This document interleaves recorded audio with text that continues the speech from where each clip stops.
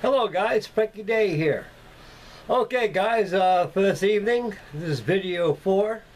This is the final reveal for my ICM 148 scale Beechcraft 18 or C-45 Expediter. Since it's going to be a civilian version, which is modeled here for the final reveal, is going to be the Beechcraft 18, the Beechcraft Twin 18. Okay guys, the kit itself is built right out of the box, no added stuff to it, just right out of the box. And I'm going to tell you something, guys. There's some, you're running some problems with this kit. I should have addressed this earlier to you guys during the construction. Some parts fit pretty well. The hard part, the problems I'm having with the model itself in general, guys, which I'm pretty sure you guys probably had the same problem, is joining the whole wing structure to the bottom of the fuselage. Well, the problem is, guys, you got these false wing spars, and also these firewalls and undercarriage structural tubing. It's all comprised is a sub-assembly, and with the sub-assembly involved, it had all that cramming and details into it, so it can be viewed. You turn the model, take a look at it very good. You can see all the stuff in it and everything. But in general, what it does, it rushes the wing. What causes the wing not to glue down and mate perfectly without stress or clamping stuff down. With all that energy inside that wing, it pushes up against the wing, and you got to really seize down on it like that to get it on there. Once that wing is fused together by clamping, which you shouldn't have to do in the first place, then you take the wing and glue it to the fuselage. When you do, you're going to have a gap on the wing roots, trailing edge, and the leading edge of the wing as it's adjacent and joined to the fuselage. So what you got to do, fellas, is this: is that you got to take it back of a knife, just very, very gently, not very much. Just take off a little bit of the wing root, the top of the wing root, and that way the wing will close in more. And also that'll do it. Now, all that can be avoided by doing one thing too, is, which I didn't do, which I should have caught this when I assembled this kit. Like most kits don't do that. I mean, I've never had problems before. It really wasn't a problem, guys. It was just a fit issue that had to be tackled and conquered and solved. And so, thing about it is, guys, I didn't catch it in time. I should have took a file and filed down those wing roots. And that way, those wing ribs, that way the wings would fit together. What it is, I think, with the false wing spars and the firewalls, is pushing up against the top of the wing, and it's caused the wing to flex out more, interfering with the fit. So that was the problem I've had. So that problem has been achieved, overtaken with no problem. And so in mind, guys, and when you assemble this model, take a file board or back of a number 11 blade and take off just a little bit of the shaving on the top of the false ribs and also around the firewalls, then the wing will sit down real nicely. You shouldn't have to do that. That's an engineering flaw. But hand up to hand, built the kit one together like a dream. Not that hard. And so the model here is all in indent yellow with red trim, and that's about it, guys. Nothing fancy about it. It's a civilian twin-engine Beechcraft 18. So the camera's friendly. We'll come over and swing around and take a look at it and discuss the video and return back to yours truly and tell you what I'll be shaking next. Okay, gang, enough chat, enough talk. Let's go take a look at this little Beechcraft 18 here.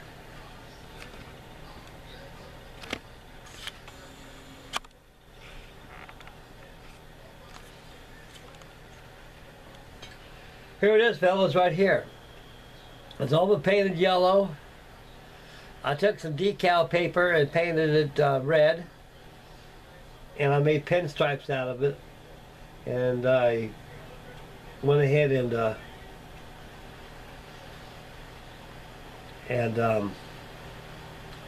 added the pinstripe tape on there. I mean the pinstripe decal on there. Also made a chevron on the tail right here too. And also the license number I got out of my decal box.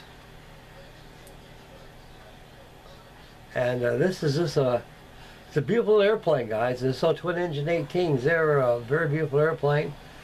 And I can see why the military would really would like to take their hand in having something like this. It makes a very good transport and utility aircraft and a trainer aircraft too. It's got some potential to it, what it was used for. And like most of them were used in civilian, was actually used more or less as experimental aircraft. They use them a lot for high altitudes and such.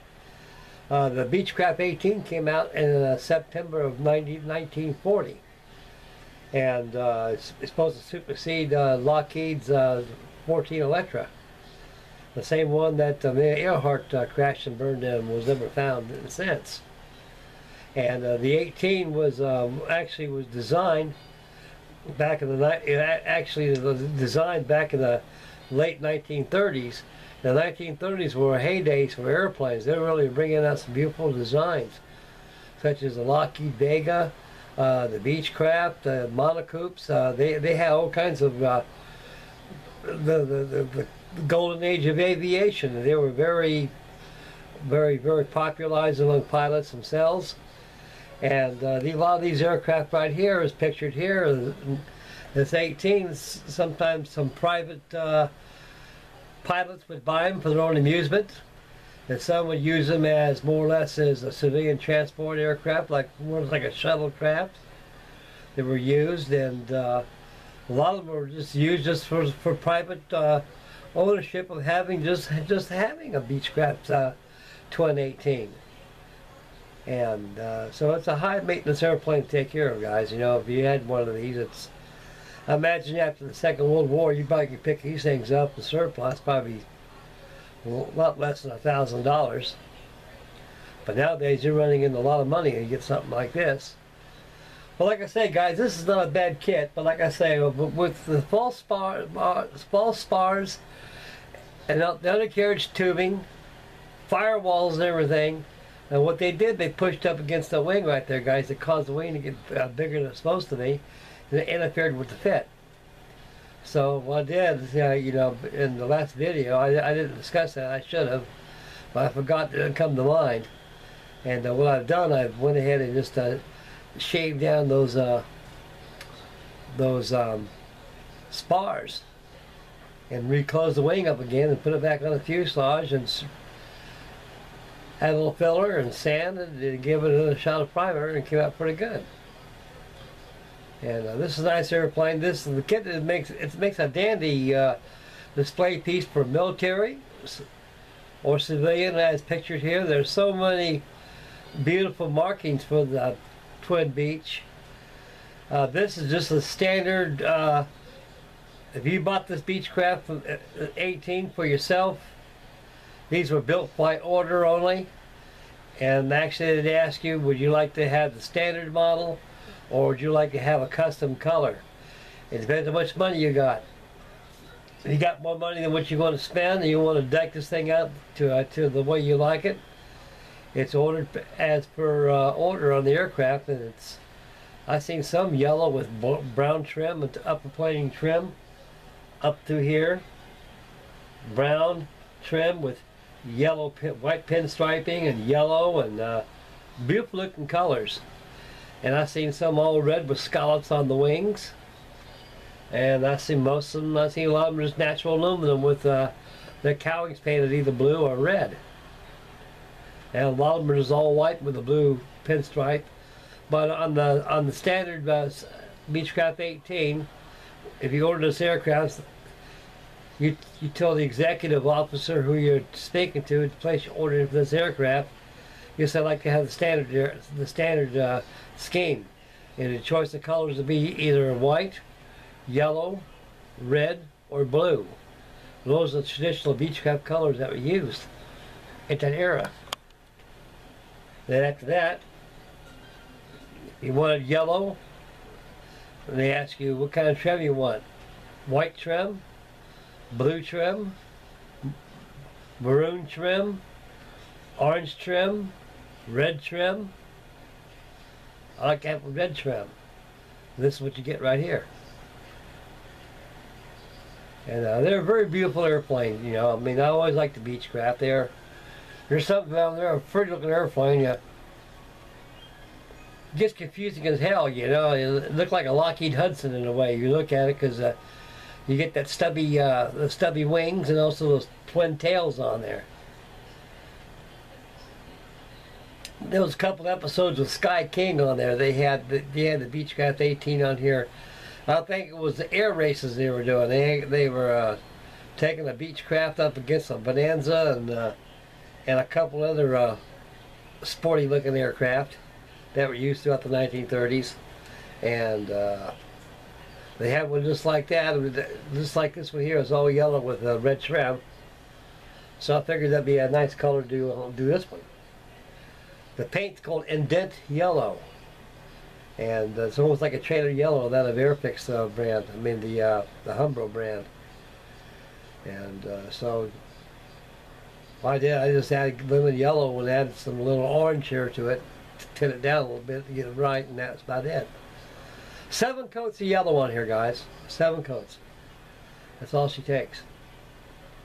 Okay, guys, we're going to take the camera and swing it around and show you what's on the agenda next. I'm going to put my pointer away and bring back the camera. Yours truly, guys. Alrighty, back here, guys. Okay, fellas. Right now I've been thinking this would be a lot more wise if I just go ahead and finish up what I got started already. So I got the C-40, I got the Beechcraft 18 all done, and I'll have a final reveal for my Lindbergh 148 scale X Ringo ITC Lifelike Pyro 148 scale Fairy Flycatcher. I'll have a past video of that. Speaking about the Flycatcher, I'll show it to you guys how much I got done on it. I just showed you a while ago. I had this thing zoomed in, but it'll take a couple of seconds, guys. Just a couple of seconds, that's all it takes. There it is, little fellas. There's that little fart right there.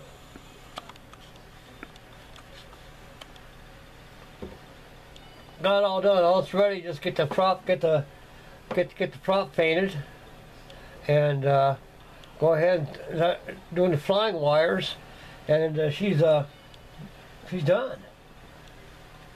Oh, okay, we'll zoom around and go back to yours truly again. Here I is again. Okay, guys, so what we're doing next now, I'm going to put the Beechcraft away while this was loading up. Now I'm going to go ahead and I'm going to start laying down the paint and finish up my Airfix 1/72 scale Shackleton, the flying spark plug, or the Shack. And that's right over here in the box here. I got it here. And right behind it over there, I need to fix is my PP2Y Coronado flying boat. Where the devil's it at? Wrong direction. There it is, guys. There's my PP2Y flying boat. I saw that sitting over there, so my God, Frankie, you need to get that thing done. And so right over here, I got my Airfix Shackleton over here. Got the fuselage. It's all ready to be painted, guys. It's all ready to be painted. It's going to be a simple paint job. I'm going to do some weathering to it to keep it supple as I can and get this thing finished. It's been sitting there. Ain't no sense. It's a waste of money to have something like this laying around to get broken and collect dust and break. And believe you me, guys, we know how much these things cost, and they're not cheap. So right now I'm going to finish up on my plate, which I'm doing. I'm knocking them out right and left, and I'll get back on the ward after a bit. So the ward's got to wait a little bit, guys. I've not given up on her. And so right now I'm going to finish up on my plate right here. There's not more wides, but I just go ahead and finish up this plate, because every time I start something, it turns into something that's going to be laying idle for a long time, which is called the ingredients of model syndrome. And sometimes I have avalanches in my stash pile. I get so many of them, soon, boom. And you got a model like that right behind me laying on top of there, and it's going to get busted when everything else goes down. So you double your pleasure for nothing. So I'm going to finish up my plate, and I got boxes made for these models and put them back in the boxes, take them down low in the basement. So I'll have some room, because when springtime gets here after this long winter we're about ready to have, I'm going to go ahead and do some spring cleaning inside this here man cave back here, get this place squared away and get me a better workspace back here. And so I have more room to work on and make better videos.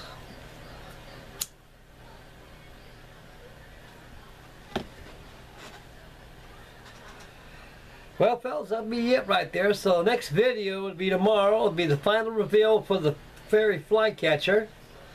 And probably, I'll say by Friday, I'll probably have a video on the Airfix Shackleton.